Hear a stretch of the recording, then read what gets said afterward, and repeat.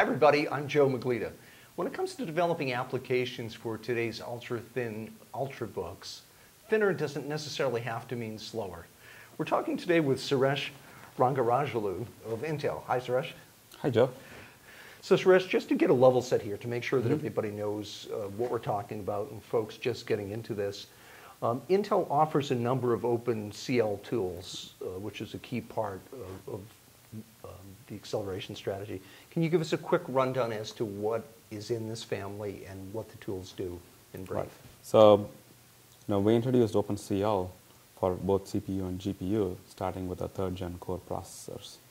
Previous years we did it only on the CPU, and right, like in any development cycle, you have write code, debug, and benchmark. So we provide tools for all these 3 things. We have tools to compile the code. It plugs in nicely with Visual Studio Editor. We have tools to debug and see where the problem is. Nobody writes perfect code in the first go, so you have to find out where the problems are, and some tools would help. Then we have tools to profile and see where the problems are, performance bottlenecks are, and we have tools across all 3. So as part of the SDK, we have tools for both compiling and debugging. We have tools for, we have something called Intel GPA, which is a tool to find out bottlenecks in the graphics system. And it has been used by a lot of game companies to find out how to optimize for Intel platform. And in addition to debugging for games and 3D workloads, we added OpenCL support to the same tools. There's system platform analyzer and system analyzer. So those 2 things can identify where the bottlenecks are. This is also free. You can download it from intel.com. Last but not the least, there is something called Intel vTune. This is something that people who have been writing code for CPU have been familiar with for ages.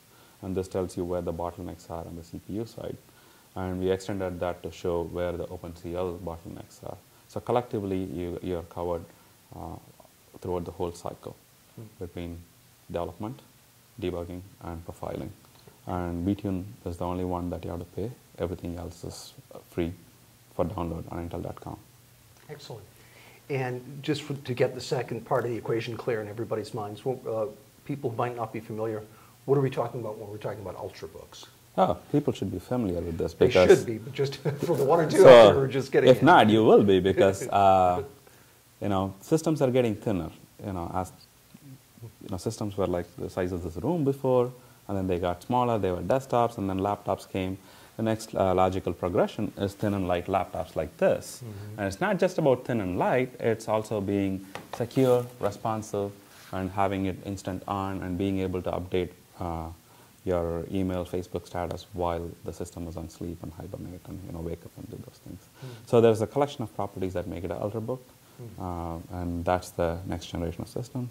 There are about 100+ designs in the market today, so if you're not familiar, you'll be pretty familiar soon. You will be soon. Just walk to your local store, you'll find lots of proof points. Good. I just want to make sure that everybody has the same foundation for this.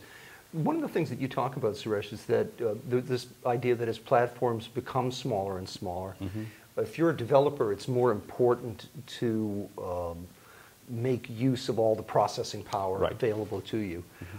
Why is that? I think there's an obvious answer, but I think there's more to it than would seem obvious. So, first and foremost, if you have some processing power, and you're not using it, you're basically leaving some user experience out, right? You want something, if you click something, you want it to happen as fast as possible. Nobody likes waiting for the hard glass or whatnot and waiting for something to finish. That's the first part. The second part of it is, from a system efficiency point, if you're running a workload and if it takes only some of the system resources, like 50% of the CPU or something like that, and it takes twice the time to run it, overall battery life of it would be lower as opposed to running it at 100% for half the time. So it makes sense from a power point of view to run it use all the system resources and maximize the capabilities from a power point of view. Makes sense. So your basic premise here, again, in your evangelization work and in well-attended session you had here at IDF, is that using OpenCL tools can help you, as a programmer, maximize the power and potential power of these new generations of systems. Yes. So it is one of the tools. There are several other tools, but what makes OpenCL interesting this year is, last 2 years, or last 3 years for that matter, our processor and graphics are on the same die, and that has a lot of benefits from a system design point. And this year, the graphics processing power has been increasing dramatically.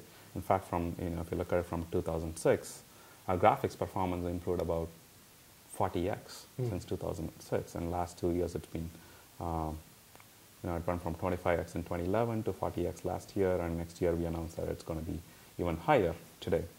So with all that graphics processing power, you want to access that somehow, and OpenCL is one means to access that. And GPU and CPU are in the same system. Therefore, by using these two together, you are maximizing the capability. You're making use of the system resources efficiently. So this all makes perfectly good theoretical sense. Is anybody actually doing this? Do you have some examples that you can show us, some real life There are quite a few partners? people who have made use of this capability, and it's not just OpenCL. There are other capabilities in the graphics that uniquely Intel, like QuickSync video. How do you accelerate video encode? And Sony is one example, which is why we have two systems here to show that. And the example I have here right in front of us is Sony Vegas. The system on the left is last year's system. It's typical system that's kind of thick. Suddenly as systems get thinner and thinner, the older one looks fatter. Yeah, this used to be thin, right? Yeah, this used to be nice, thin, but not anymore.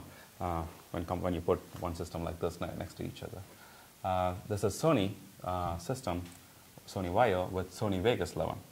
And this is ASUS ZenBook with Sony Vegas 12.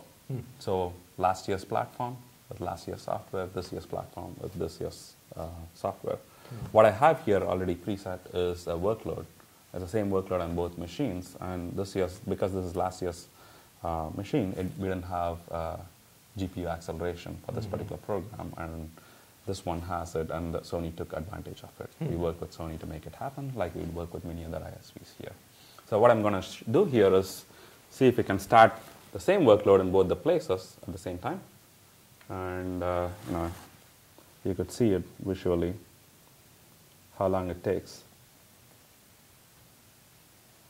You might say I'm cheating here because I'm not pressing the button at the same time, but close enough. Close enough, but I'm not worried about it because you can see the difference. So we'll give 4 or 5 or 6 seconds. So last year's pretty fast model used to be skinny model against this year's super skinny model. So the new capabilities then is the integration with the graphic processing capabilities. Right. That's being announced at IDF this year? No, when we launched this platform early this year, we announced it. Great. Great. We had a beta program where people could actually write programs using OpenCL for CPU, and when the system was available at launch, people are ready with it. So every year the way it works is you have a beta program, you can download the beta SDK, with that you can optimize for the platform, and that would help you get ready for the platform. So once we launch our platform, you'll be ready with your software. With your software when we are ready. Now this seems like a natural for gamers. Is that so? And are there other applications and use cases that are you're finding that are attracted to this? This one, as a workload, there are certain workloads that lend itself well for GPU. There are certain workloads that don't, and it's kind of you have to know the domain, and you have to understand which one works well or which one doesn't work. But going back to your point, and it's gaming people understand this, other people don't understand this. There is some truth to it. The way the current programming language is to write a simple hello world program, for lack of a better term, it'll take quite some understanding, and you have to go through a lot of hoops to understand it. One of the things that we did working with other companies is launch something called CLU. OpenCL CLU, this was done with Kronos and some of the members of the Kronos body. And we gave it as an open source thing. For people from the graphics community will understand this, which is, OpenGL had something called GLUT, and this is something similar to that. And what it is it'll allow you to experiment and play with OpenCL in less than 1 hour, and you can do with the core of it. And there's, it's not something that you would use to ship up production-worthy code, but it's like, how to get your feet wet and try to understand how to, what it means and how to optimize, play with it basically. So if you're a college student, everybody would have gone through using OpenGL GLUT, and this is something similar. Now, in the classes that you give in the technical training sessions that you're giving here at IDF and other places tend to be at a pretty intermediate level. What kinds of questions and issues are the students, the developers, bringing into those sessions? You mentioned the long time to ramp, for example. I mean, is that one of the biggest concerns or roadblocks people have been running into? People coming to the intermediate class, probably already know that they want this and they know what it is. I see. Usually the concerns there are like, I'm supposed to get some speed up. Why is it that I'm not getting it? Or, how can I get speed up? What did I do wrong? Everything looks right. And, there are many things that you need to look for and optimize. And, it's a lengthy question, but, we do have a webinar to kind of explain this. And people can go and see it on intel.com, and it explains what are the things that you need to look for to kind of optimize and identify the bottleneck and optimize it. And I guess I don't know if I've answered the question or not. No, you have. Okay. You have. So what is the name of the webinar? And people can... It's a 3-part webinar series on OpenCL. And if you Great. go and search for OpenCL on Intel Great. On webinar, you should be able to find the link. Great. On the topic of resources, are there other resources that you're using and you'd recommend to people either dipping their toe into this or at an intermediate or even advanced level? Advanced is a difficult question, which is each workload is different, and it's very hard to. Each person's question will be totally different. So it gets more specific as we go up. Yeah, as you go from it's domain specific, Yes. or it's sometimes platform specific, Yeah. or it could be more like, hey, I wrote it for this, it works well here, why doesn't it work well there? It's very difficult to answer those kind of questions. There is forum there, so people can come and discuss that, and there's a healthy debate there. That's one thing. If you're at the beginner level, we have a lot of code samples that people can download and play with. And understand what's happening.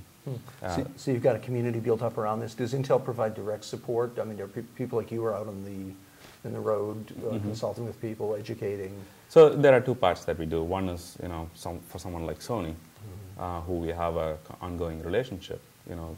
About a year ago, 1 year before, or 6 months before, depending on the appropriate time, we tell them that these are the new features coming in the new platform. Here is how you need to do it, and we believe, based on what we know about our architecture, you should be, this much faster on this particular workloads.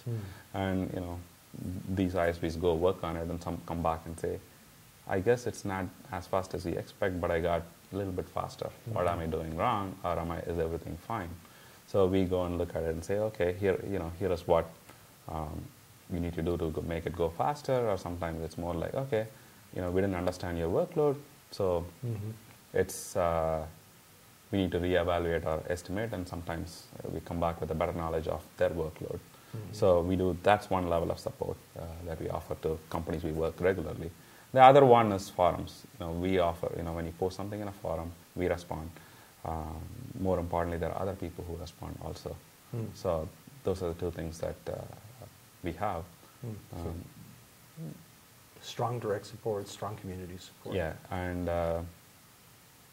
we try to archive all our webinars. So if there is something that we taught, even like the class today, we'll try to archive it so that people can, just because you're in a different part of the world doesn't mean that you cannot learn it. We'll try to store these so that people can access these. Absolutely.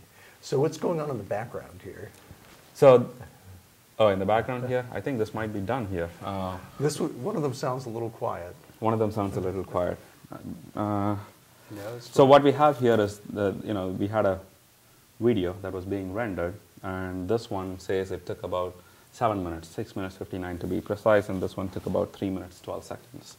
And that's because Sony here was able to use the processing power of both CPU and the GPU together. And this kind of improvement is not unusual. And this one is a 35-watt system. This one is a 17-watt system.